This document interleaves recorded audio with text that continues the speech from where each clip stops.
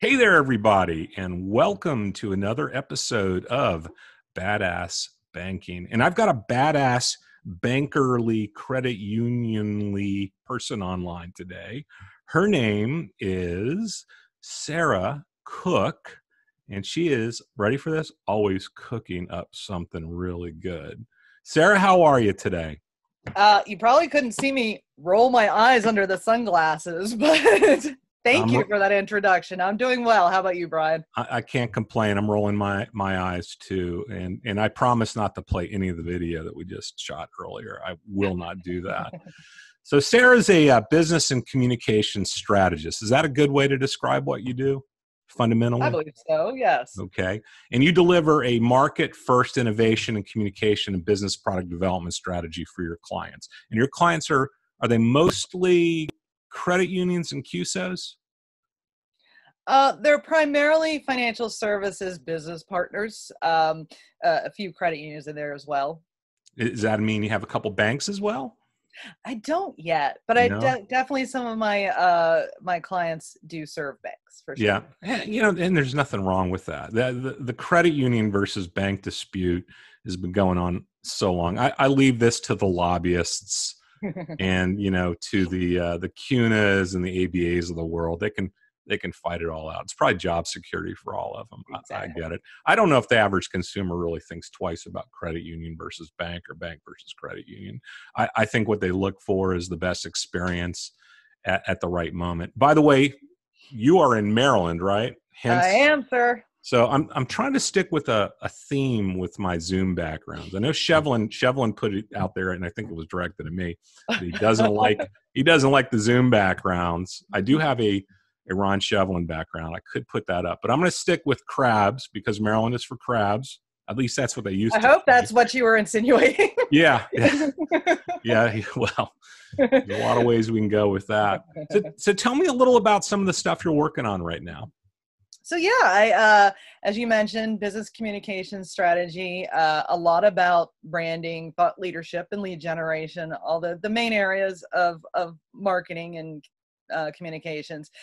I have done everything from strategy and business plans and market research and and sometimes it kind of surprises me. Some of the companies that I work with, they range from startups to companies that have been in business for decades, and they can't answer the basic questions about who they are as a company or who your ideal clients are, or what are your goals.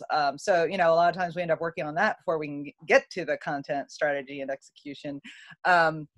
So from there, I generally provide recommendations for branding and thought leadership, which is a lot of content marketing and lead generation as well. Building content calendars, SEO, corporate newsletters, social media. It kind of runs the gamut. And then, of course, public relations, given my background. And that background is editor at chief editor-in-chief, right, at CU Times. Publisher and editor-in-chief. Publisher too. Wow. Yeah, I ran both sides of the business. As essentially the president and CEO of a company, and that was a lot of fun. And I think one of the things I really liked about it, and I'm sure we'll kind of talk about this because we're talking about badass banking, is how to align your audience with your revenue generation so that it all makes sense for everybody. I think appeasing the audience, giving them what they want and what they need, whether that's your members or your clients, can often be tied to a trend that you can find in your revenue growth. Right. And so using that as a starting point for your strategy is critical. So that was one of the things, marrying the audience needs with the advertiser needs at the time when I was with Credit Union Times. Yeah.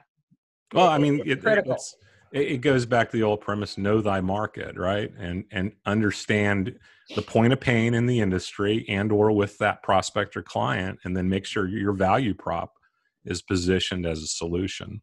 And that's why when I was in, on the banking side, on the client side, both as a banker and as a credit union, or when I was at Affinity years ago, I hated to talk about selling product. To me, it was selling help, advice, and solutions.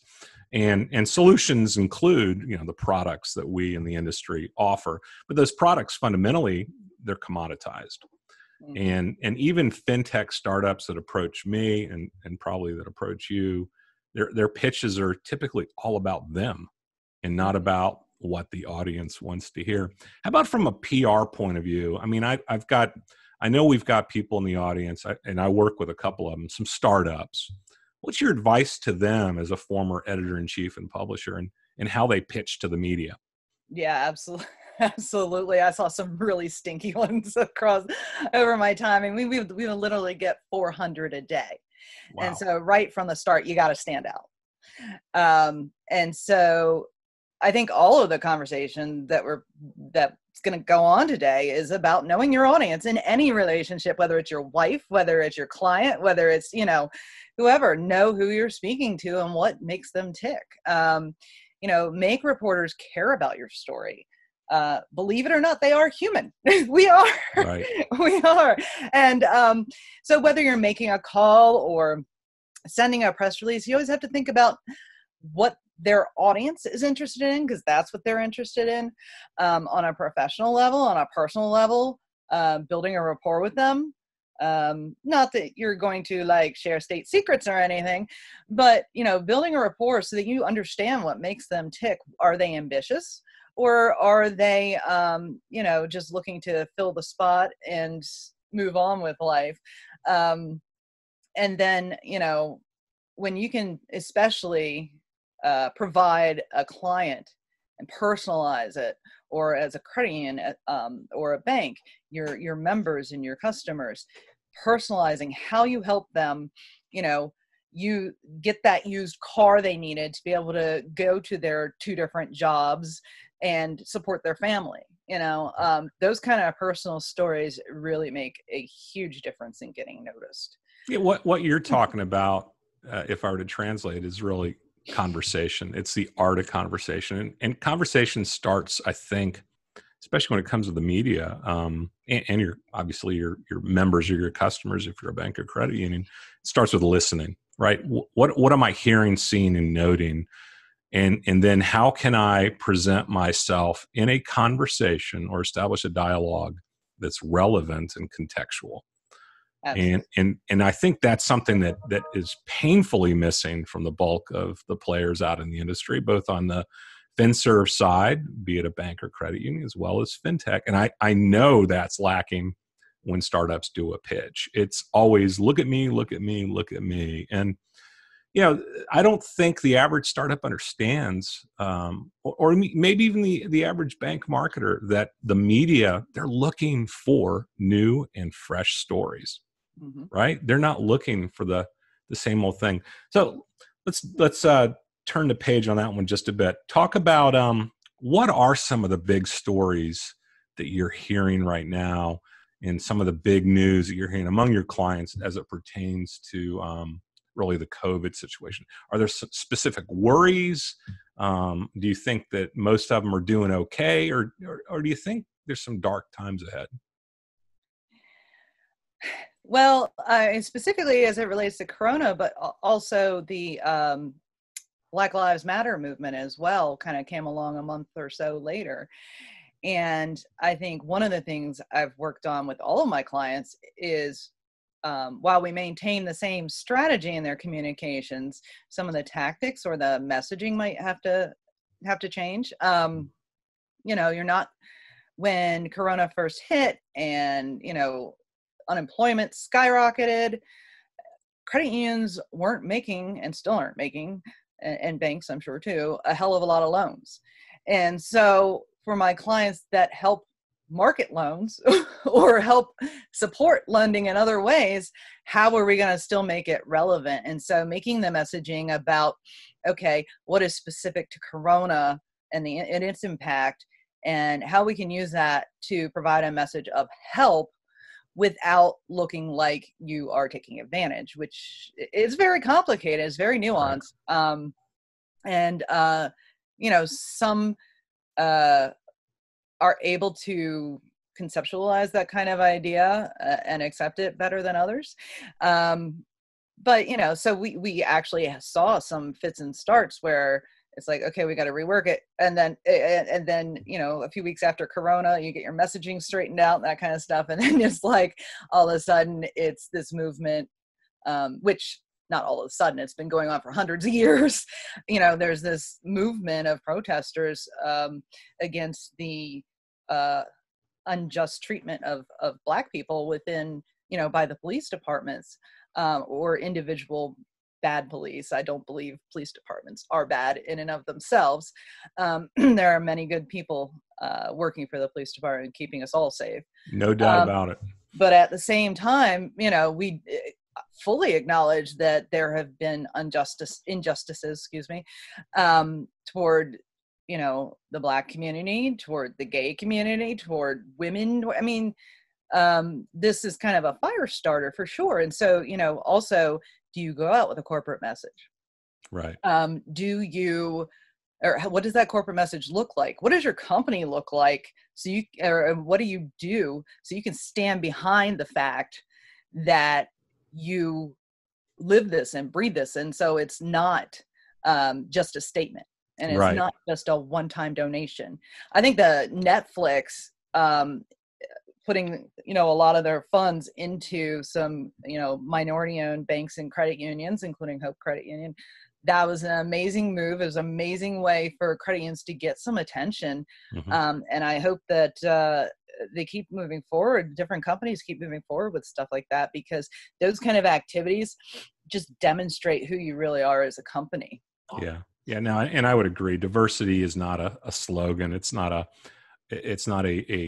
brand message that's just put on paper. It's got to be a belief. It's got to become part of your DNA. And, those injustices are being brought to the forefront. We're seeing them. There's a kind of a woke movement occurring, and it is an opportunity for the industry to kind of wake up and get closer to a market that needs the attention and needs the help.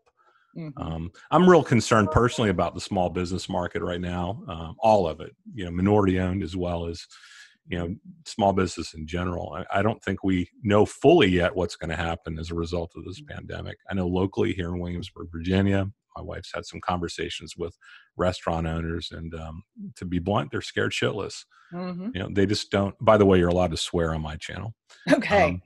So they just don't know what's coming. There's a tidal wave out there somewhere, a tsunami maybe, that's slowly coming toward us. I saw Brett King today talking about what's happening in New York City. A quarter of all renters missed paying their, I think it was the March or April payments. That's unbelievable. I responded by saying, what about commercial real estate? Right? I mean, I would hate to be running a commercial real estate investment trust right about now. That would be frightening. Let's talk about your clients. Do you have a favorite client? Are you allowed to say that? No, I would never say that, because I'm a communications person. Yeah, smart. Anything your clients are doing that is really standing out that you're super proud of or super psyched about? There are several, and I think that's really what I like most about being self-employed and picking and choosing, who I want to work with and how I want to work with them.